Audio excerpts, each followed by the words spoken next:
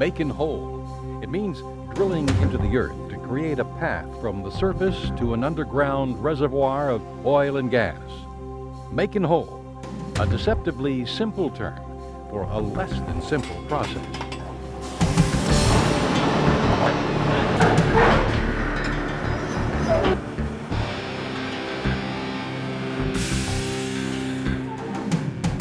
Making hole is drilling through thousands of feet of earth to reach oil and gas. It takes thousands of feet of heavy steel pipe, several very tough drill bits to cut through solid rock, a derrick often more than 100 feet high, powerful engines, and plenty of elbow grease, working round the clock, 24 hours a day to find and tap oil and gas, our primary energy resource for this millennium and beyond.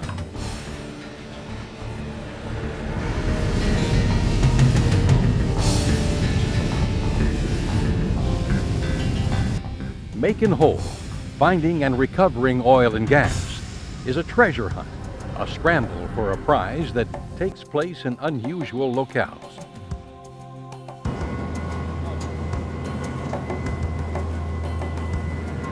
Petroleum reservoirs lie deep beneath the surface of the earth in often inconvenient places. The result, drilling for oil and gas is an international industry, one that requires people, power, ingenuity, and equipment to get the job done. In the next few minutes, we'll explore how the industry locates petroleum reservoirs and how they drill from the surface to the necessary depths. And we'll learn how they find petroleum and how they rig up the drilling equipment. We'll also take a look at the 4 basic systems for any drilling unit: rotating, hoisting, circulating, and power. One of the first questions is, where are the petroleum reservoirs that lie hidden below the surface and thus invisible to the naked eye? How do we find them? In the early days of oil exploration, geologists used things like the surface features and even vegetation to determine where to drill for oil, because they couldn't see beneath the surface of the earth. In the last 50 years, seismic technology has been developed to try to image the subsurface. In the last 20, 3D technology has taken over and improved the success rate from 1 in 10 to 6 in 10 in successful wells that were drilled. Geophysicists, scientists that study the mechanics of the earth, use sound waves to help them picture what lies beneath the earth's surface. One way to make the sound waves is to vibrate a heavy weight on the surface.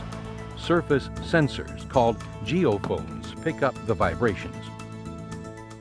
The sound waves travel down through layers of rock. As they pass through different layers, the rock boundaries reflect some of the sound waves back to the surface. Geophones on the surface pick up the reflected waves. Special equipment records and translates the sound waves into a map or seismic section of the underground formations. This is an example of a conventional seismic horizon slice that geologists use today for exploring for oil. Here in the lower part of this section, you see some features that we know to be buried stream channels. Contrast that with the image here, which is a coherence cube horizon slice, and that you see those same features are now revealed in high detail, and they're known to be stream channels. And you can see that they're cut by faults. Here's a salt dome with radial faulting, and the yellow areas here are direct hydrocarbon indicators in the Gulf of Mexico. Despite all the advanced technology like 3D and 4D seismic that reduces the uncertainty of finding petroleum, the only sure way to find out if a formation really contains oil and gas is to drill for it.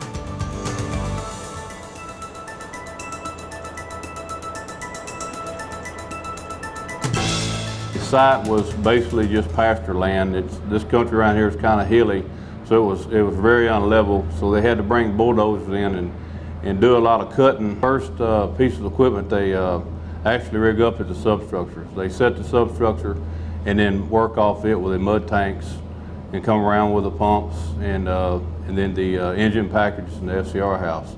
On a rig this size here, this is a 1,500 horsepower, but it's bigger than most 1,500 horsepower. It takes about 6 to 7 days to rig it down, move it, and rig it back up on like a 10 or 20 mile move. Rigging up, setting up all the drilling equipment on land begins with the contractor moving the equipment on trucks to the drilling site. At the site, the rig crew places all the equipment at its required position. Finally, they raise the mast and begin drilling. Offshore rig up's a different story. The Lafitte Pincay sits in the Gulf of Mexico, 25 miles from shore in 145 feet of water. It's a semi-submersible. Its hulls are submerged several feet below the waterline. Before they could drill here, they had to tow the rig to the site. We're sitting out here in about 25 miles offshore on about 145 foot of water. We were towed out here by 2 anchor handling boats. We ran anchors and we're being held here by 8 anchors. We're going to drill this location 15,000 feet and hopefully in about 90 days. This is a semi. We have a crew on here of 75 to 80 men. We work 14 on, 14 days off, 12 hours a day a shift. We have a crew change every week, rotate around. On my drill crew, I have a driller, an assistant driller, derrick hand, and 3 roughnecks. I have a 6-man roustabout crew with a crane operator that works the decks, backloading boats, any supplies, and the drill crew which does the drilling. This jackup rig was also towed to the drill site. Then crew members jacked the legs down to the ocean floor. They then jacked the hull up on the legs high enough to clear the tallest anticipated waves. This jackup, like all offshore rigs, serves as both a drilling unit and home to a lot of people, maybe as many as 75 or more. Jackups and semi-submersibles are just 2 kinds of offshore rigs. Oil companies use different types of offshore rigs depending on the depth of the water and the drilling conditions. Regardless of the type, however, besides the drilling equipment, they also contain a helicopter pad, docking facilities for floating vessels of all kinds to bring supplies and crews, waste treatment systems, escape vessels in case of emergency, and living quarters. An offshore rig is like a small city, complete unto itself, but with one critical difference. It's often extremely remote and must be equipped to handle any contingency. Regardless of locale, however, to drill or make hole, all rigs require the same basic systems. One is the rotating system that turns the drill stem and bit to literally make the hole. The second is the hoisting system that raises and lowers the drill stem and bit in and out of the hole. The third is the circulating system that pumps drilling fluid down the drill stem and back to the surface. And the fourth is the power system that makes everything work.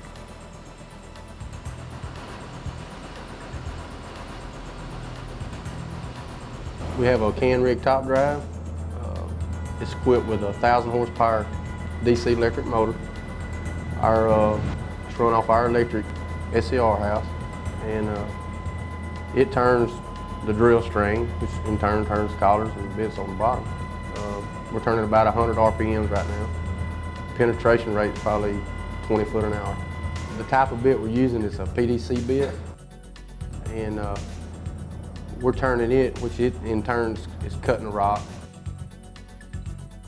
The rotating system is ingenious technology and is at the heart of the drilling process.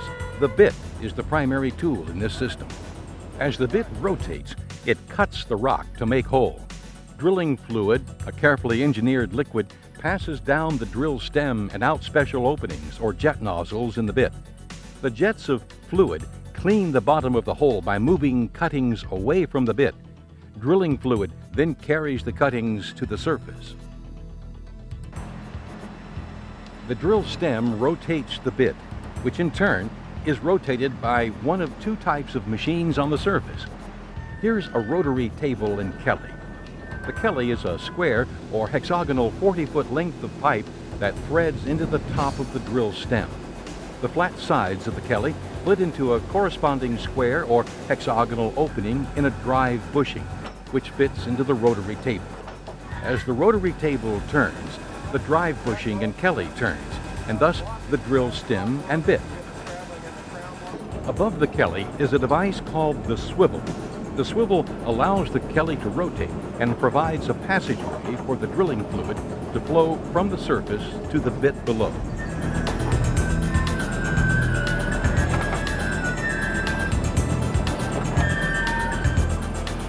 A second kind of rotating system is the top drive. The top drive has a powerful built-in motor. The motor's drive shaft screws directly into the drill stem. A top drive replaces the Kelly, rotary, and swivel. It suspends the weight of the drill stem and rotates it too. At the same time, drilling fluid flows through the top drive and into the drill stem and bit below. A top drive allows the crew to drill ahead with a 90-foot stand of pipe instead of the 30 feet typical with most Kellys. With a conventional Kelly and rotary, crew members have to make 3 connections to drill 90 feet.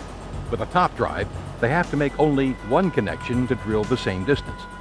Using a top drive reduces the number of times the crew has to stop drilling to add pipe, and typically reduces drilling time by 25%.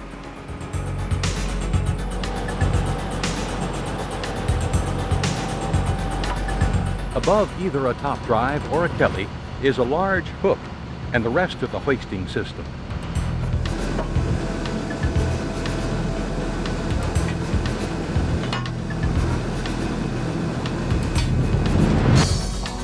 The hoisting system suspends the heavy weight of the entire drill stem in the hole, a hole that can be 10, 15, or 20,000 feet deep or more, and requires tons of pipe before the well is complete.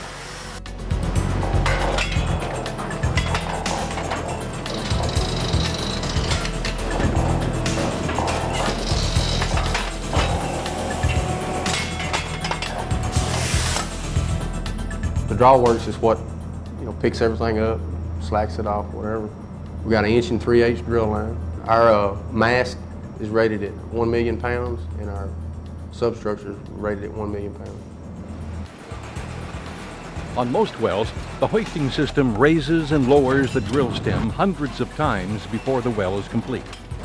The hoisting system includes the mast, or derrick as it's usually called, the blocks, the wire rope, and the drawworks that reel the wire rope in and out. A mast or derrick is one of the most distinctive things about a drilling rig. It's a structural tower that suspends and supports the hoisting system and pipe.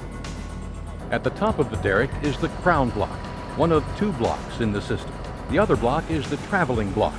The wire rope drilling line goes between the traveling block and crown block and carries the weight of the drill stem.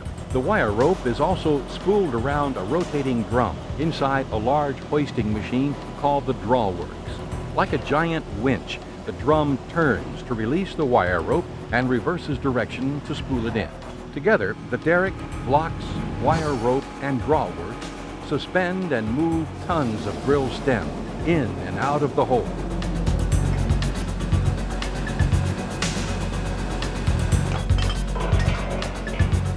The mud, it brings the cuttings up to keep it clean around a bit. And the mud, like I say, it keeps it cool, keeps your bit cool.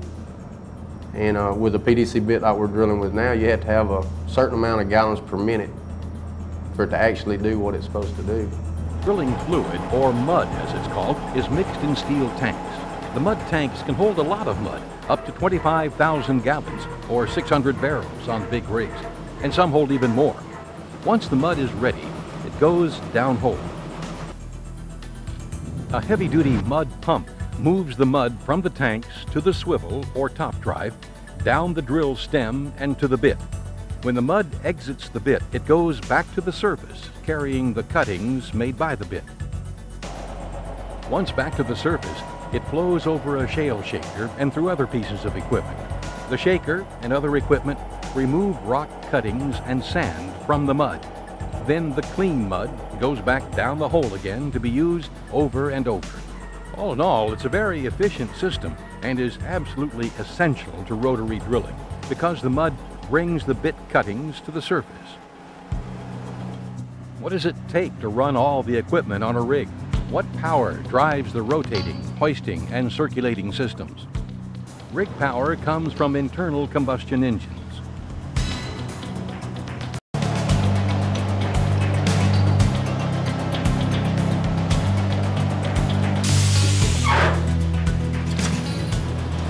I'm the rig supervisor.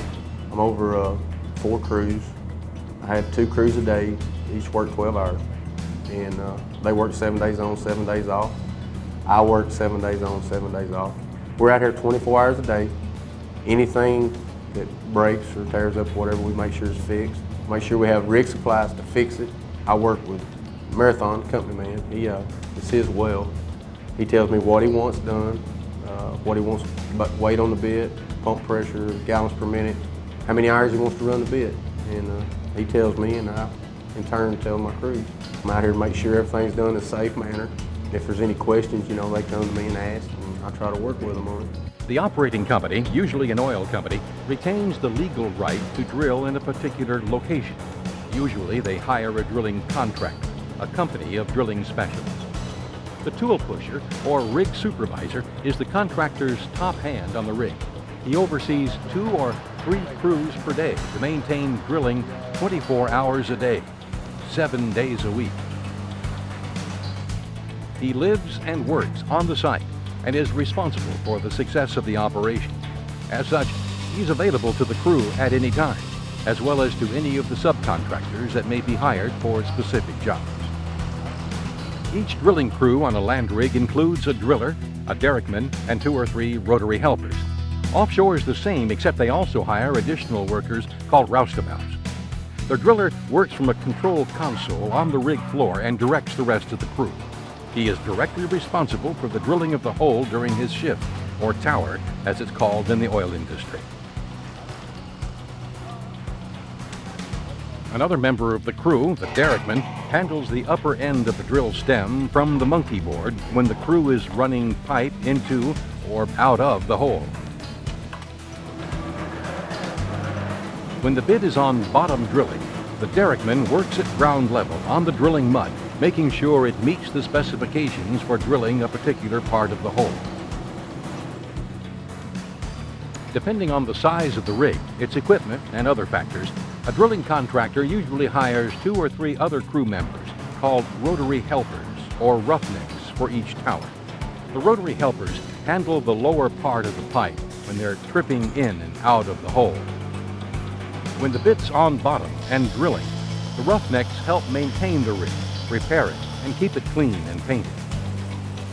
And offshore, 5 or 6 roustabouts load and unload equipment and maintain the rig.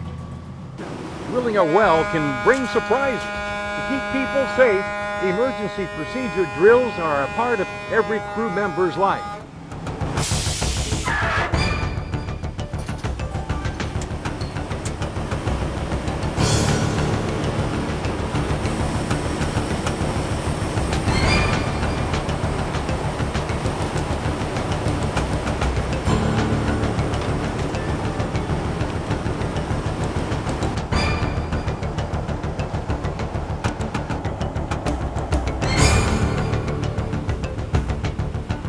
High-pressure fluids can enter the hole while drilling. The drilling fluid in the hole is the first line of defense against blowouts. It maintains pressure in the hole to keep formation fluids from escaping. If the formation fluids exert more pressure than the drilling fluid, however, they can enter the well bore and travel to the surface.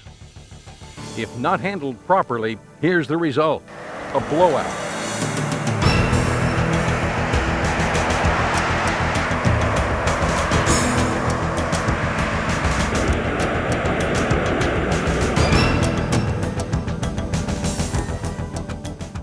To avoid this, high-tech equipment and personnel constantly monitor what's happening downhole. They work together to make sure the crew handles the situation in a safe and effective manner. Offshore, where the rigs are on the water, emergency procedures also include drills for abandoning the rig if necessary. But because crews are so well trained, their safety record is outstanding. One of the amazing things is people take for granted and they pull up to a gas pump and get gas, that right here where we're at right now, this is the first journey that we go on. This is where we do the exploratory work. We drill wells, we're hunting oil, we're hunting gas. It's real interesting work to drill down and see the cuttings coming back. Most people, when they pull up to a gas pump, you know, they take it for granted or they don't have any idea of where this came from.